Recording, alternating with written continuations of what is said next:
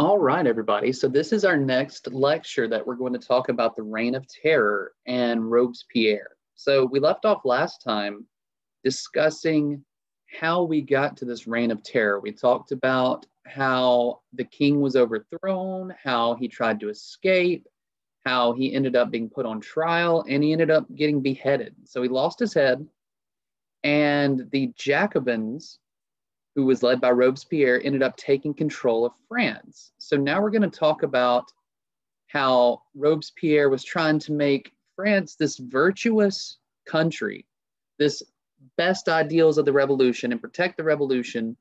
And he's going to justify his reign of terror, which is going to see close to between 16,000 and 45,000 people killed, all in the name of protecting the revolution. So by the end of this lecture, we're going to be able to explain if the goal of the Committee of Safety was to protect the revolution or not. We want to be able to explain if this main goal that the Committee of Public Safety said was just to protect the revolution. They said this is why they're committing these acts of terror, essentially. So you'll see at the top of your notes that it starts talking about 4 years after the French Revolution started, France has now descended into a period known as the Reign of Terror. This period would be the third different government to take over since the revolution began. So we see that there's this timeline that starts with 1789, the National Assembly and the storming of the Bastille. In each period, we're going to see a radicalization of the French Revolution. So it's going to get more and more radical, extreme. So you see in 1791 was the Legislative Assembly, which was the constitutional monarchy. So they still had the king, but he was, his powers were kept in check by a constitution. That was with the Lafayette.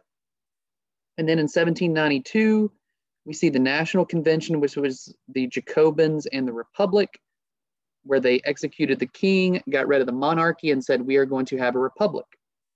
And then in 1793 was the Committee of Public Safety, which was Robespierre, and the Reign of Terror begins.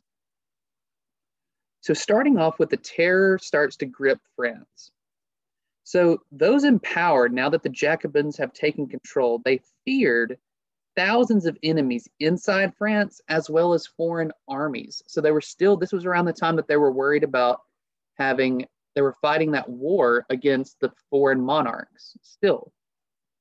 And so many enemies, these enemies that they were so worried about, it included the peasants who were angry over the king being executed. So remember, we kept talking about how not everybody was for executing Louis XVI.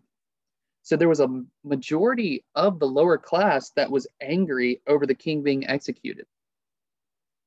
Then we saw the elite priests who refused to accept the new government, which was part of that first estate from the beginning of this chapter.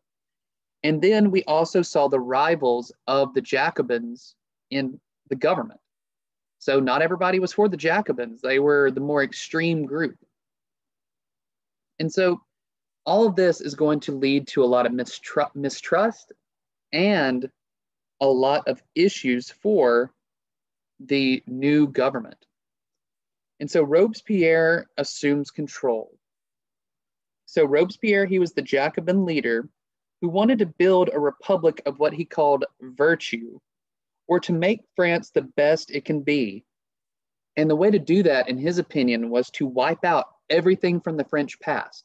So we talked about iconoclasm, which was, destroying old relics that represented the king. But Robespierre wanted to go a step further. He's going to want to completely wipe out all of France's past and essentially start off new. So one big obstacle that he saw in this was religion. So he saw religion as holding France back. So they had this calendar. They wanted to create a new calendar that changed to not having Sundays. And they ended up closing all churches across France. So he went all out in trying to take away any image of religion. So they took away Sundays, they didn't have Sundays as a day anymore. There was just 6 days of the week. And they closed all churches across France. So essentially, Robespierre became a dictator of France for about a year. So he became a dictator in France for a little over a year.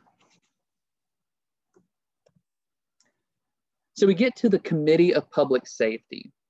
So the Committee of Public Safety, this was the group of leadership in the French government. And they originally were set up as a group to help maintain peace in France. So they wanted to maintain peace in France. And their main goal was to protect the revolution from its enemies. So they said, we've got to protect all these gains that we've made throughout the French Revolution against any enemy. And so to help protect the revolution, they passed these extreme measures or laws that included imprisoning thousands of citizens and killing close to 16,000 people to protect the revolution. And so these harsh policies are what became known as the Reign of Terror. So this Reign of Terror grew from these harsh policies. So they said, you know what? We're trying to protect you. And in doing so, if we have to kill people that we believe are enemies, we'll do it. So who and what made the Reign of Terror so violent? This is where we start to see this thing on the left side of your screen called the guillotine. So the guillotine. So the guillotine was a method of execution which was supposed to be the most humane way to kill people. So they said, if we got to execute somebody, let's do it with the guillotine because it should be quick. But there are many instances of, the blade not hitting in the right spot and it doesn't completely cut somebody's head off. So they sit there and suffer. There's instances of the thing falling apart. But I mean, at the same time, is there really a humane way to kill someone? Think about that. But anyway, so this was their method of the Reign of Terror. So we see instances all across the country of France of guillotines being set up into public squares in the middle of town, and enemies that were alleged enemies, I should say, were set up and brought to the middle of town, put on trial, and if they were found guilty, they were beheaded. So the energy for the Reign of Terror came from the lower class. So this energy that made it so violent came from the hatred of the lower class. So the lower class, they were so angry and so pushing for this violent method because they were the ones who suffered the most under the king. And they also feared any loyalist taking back power. So not only had they suffered the most under Louis XVI, but they knew that they needed to keep pushing for the revolution, because if these people that were loyal to the king took back power, they were going to have revenge on the lower class. And so the Jacobins, they used the lower class's desire for vengeance, for revenge, and their fear of the loyalists taking back power to get the lower classes to fight for the Jacobins. So they used the Jacobins used the sans-culottes, as we mentioned in the last time we met, as their personal army, so to speak, to keep this Reign of Terror going. So they were kind of like the henchmen. They were kind of like the sidekicks. So what was the role of the Reign of Terror? What was their point? What was the point of it? So as we kind of alluded to earlier, it was the way to defend the gains of the revolution. So Robespierre and the Jacobins saw the Reign of Terror as a way of not losing any of the gains that they had made during the French Revolution. So a way to protect everything that they have, all the changes that they have made, so that it wouldn't go back to the way things were. And so they justified the terror this killing by suggesting that it helped everyone stay true to their original goals of the revolution, which was moving past the old regime or the king. So they said, you know what, it's okay for us to be killing these people because they were trying to make us go back to the way things were with the king. And we don't want to do that, do we? So it was the symbolic way of the state placing all the rights and power in one person's hands. So essentially, Robespierre said, all right, we're in a state of war right now.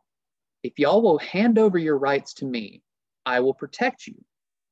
And once this war or crisis is over, then you will have your rights back. So Robespierre is saying, you know what? Yeah, you have your rights, but just give them to me. Give up your rights for a little while. Let me get rid of our enemies. And then once everything's back to peace, we'll all be good. You can have your rights back. And so everybody agreed to this, but slowly Robespierre started taking away power from all the people by killing any enemies that he saw as an enemy or he suspected of being an enemy. So essentially, he started to see everybody as an enemy. So slowly, everyone starts to suffer because of this. And so between 16,000 and 45,000 people ended up dying during this reign of terror, during just a year, a little over a year.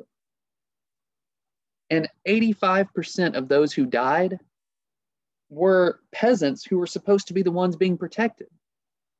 So by and far, the majority of the people that ended up dying were the peasants who were supposed to be protected in the first place. So this obviously goes completely wrong, completely falls apart.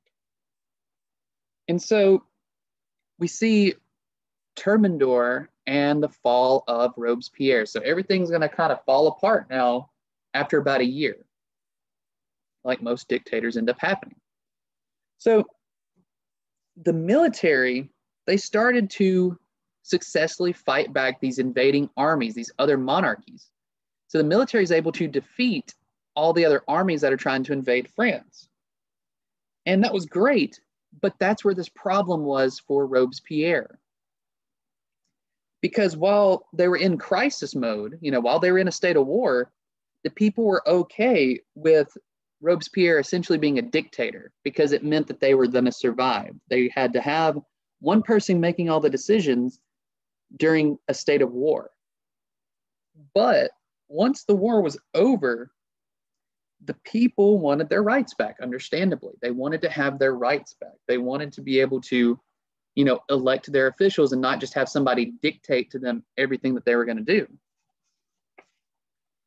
But like most dictators, Robespierre refused to give back power. And so he was actually arrested.